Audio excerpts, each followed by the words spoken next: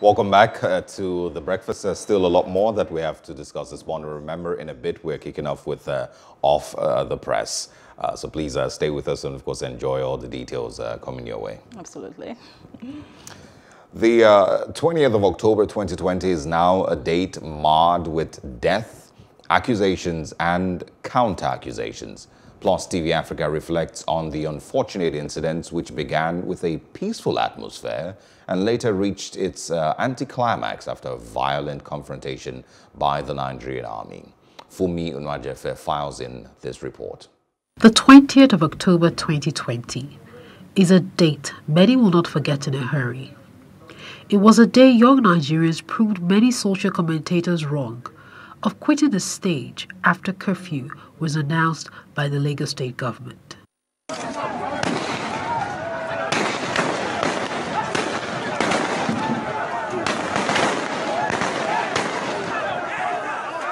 Before this day, it had been 13 days of peaceful and coordinated protest by the Nigerian youth. Coincidentally, Plus TV Africa had visited the toll at 10 a.m. on that fateful Tuesday. The protest site was well coordinated. Security checks at the entrance, cleaners setting up to pick up litter, and the refuse truck picking up dirt. There was a lot of distrust for the media. Most of the media houses have been giving very inaccurate reports just to discredit the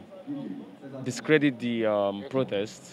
Like you can see, the protest is very peaceful, but some of the reports tend to place the protest to be in a violent state, which is quite untrue. This is a genuine cause. Nigerians coming out to say enough is enough. Tents were set up right in front of the Lekki Toll Customer Center.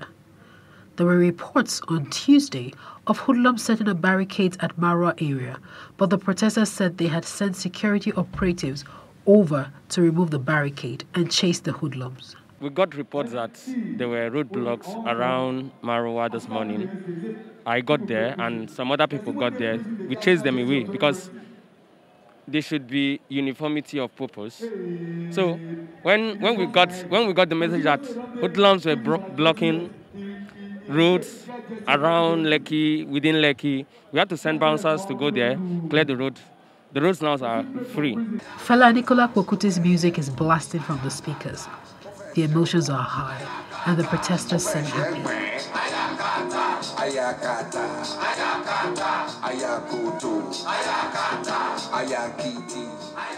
There were free haircuts at the toll that morning. The barber considers it his own contribution. I just decided to give what I have to Nigeria, to fight for Nigeria to be better, to fight for my kids. When asked if the protest had lasted too long, some of the protesters disagreed. This is not enough because the government, they have not answered us yet. Until we see changes. What we want is change. Not just mouth changing, but action. That's what we want. Though the protest ended with a sour taste in our mouth, the lessons learned remain indelible, that no army can stop an idea whose time has come. Funmi Unwajefe for Plus TV Africa. Hello, hope you enjoyed the news. Please do subscribe to our YouTube channel and don't forget to hit the notification button so you get notified about fresh news updates.